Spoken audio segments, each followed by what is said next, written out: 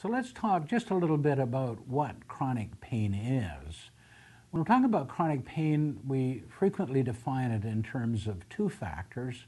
One, whether or not an acute injury or disease that would be responsible for it in the first instance should have healed.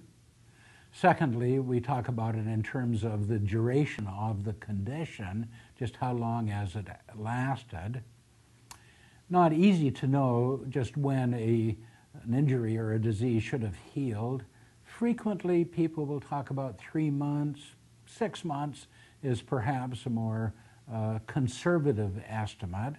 So if pain has persisted 3 months or 6 months, then we're likely to begin to use such labels as persistent pain or chronic pain to describe the condition.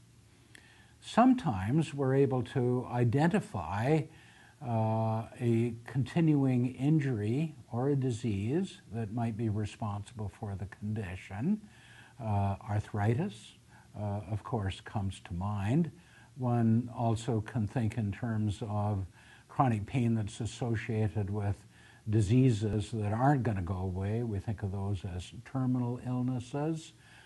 Sometimes that's the case with cancer. Sometimes that's the case with the diseases that are associated with HIV or AIDS.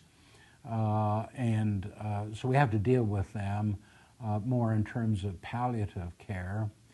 But the vast majority of people who suffer from chronic pain suffer from what's best described as chronic non-cancer pain or chronic non-malignant pain.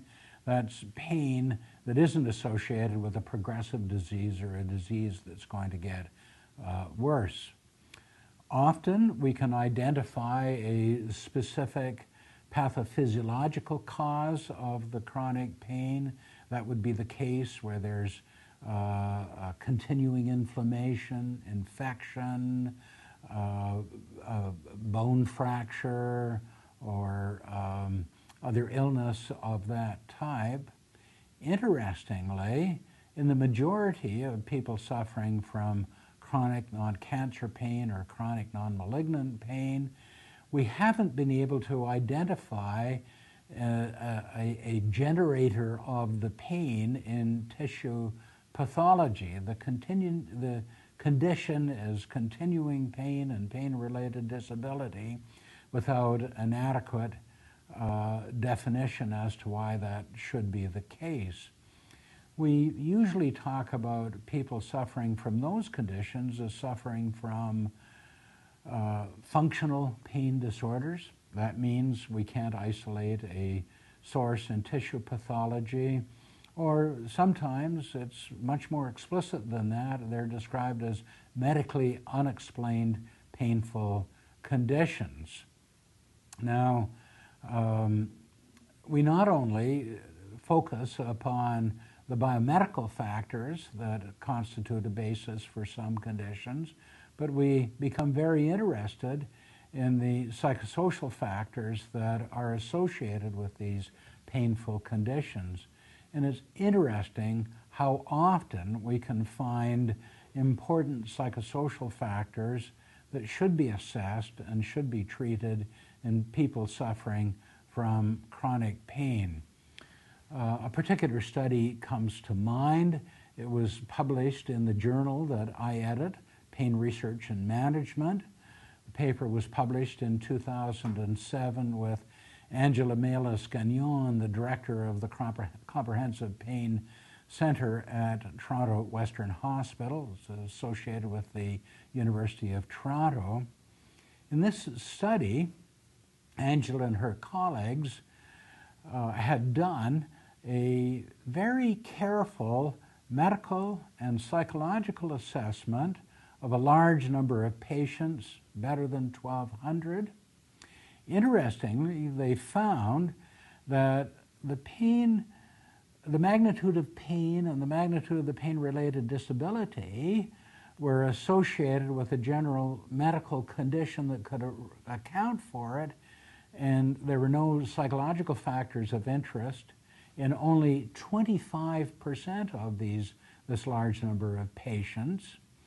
In about 50% of the patients, they were able to identify a medical condition that was important and should be treated, at the same time as there also were psychosocial factors that were deserving of healthcare professional attention.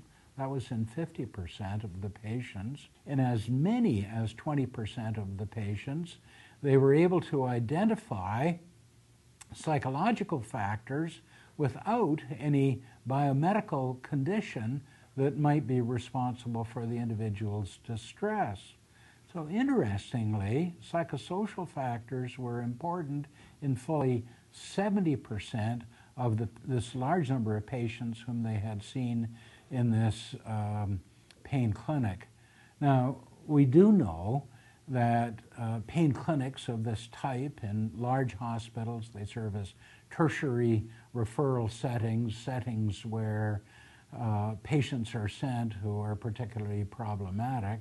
We do know in settings like that, these functional or medically unexplained conditions are more common, but the very high magnitude of psychosocial factors in these patients supports the argument that it's necessary, important that one should assess for psychosocial factors very early in the delivery of care to people suffering from acute and chronic pain.